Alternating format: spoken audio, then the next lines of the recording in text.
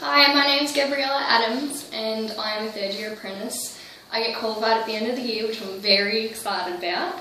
HTN is my employer and I've been with them throughout my whole apprenticeship.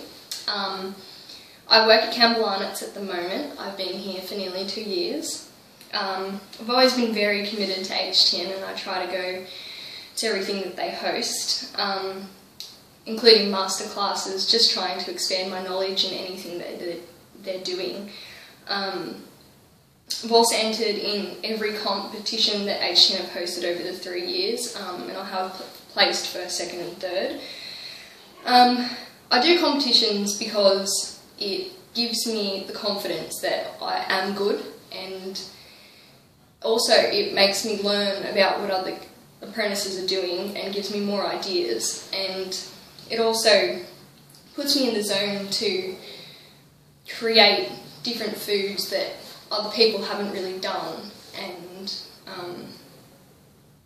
when I win it just makes me feel good. Winning the Peter Howard scholarship would be so great. I feel like it would give me the experience to work overseas, to experience different cuisines in Europe, and just being able to expand my knowledge, and being able to just work in a service kitchen again as well, and being overseas.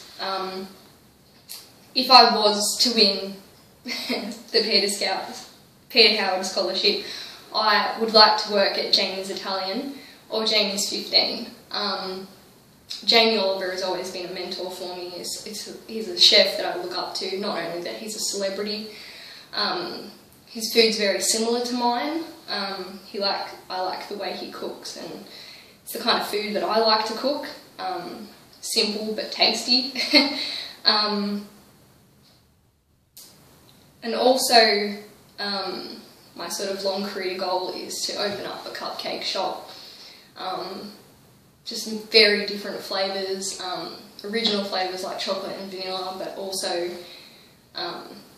different flavours, not just salted caramel, but anything that your customer wants. I'm also very into creating art out of fondant. I've always found it really cool. Yeah.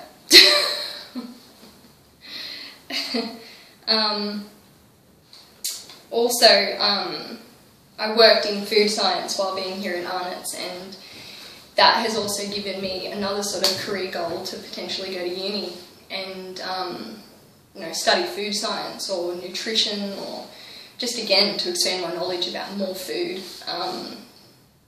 Not just to be a chef, but it'd be great to be a chef that also has a food science background and, a pastry background, and just being as qualified as you can possibly be in the industry.